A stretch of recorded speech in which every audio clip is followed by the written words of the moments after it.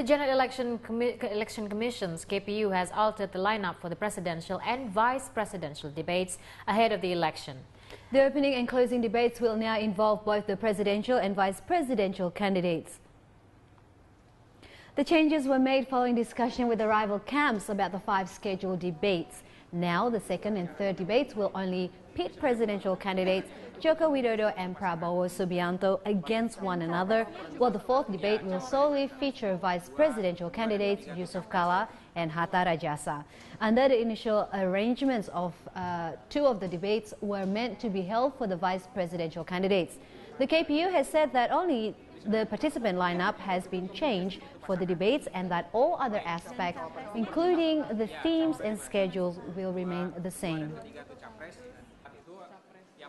Jadi pasangan itu adalah pembuka dan penutup. Nah, untuk kedua, ketiga itu capres, keempat itu cawapres. Gitu. Untuk tema debat, terus waktu debat dan juga host broadcast yang memang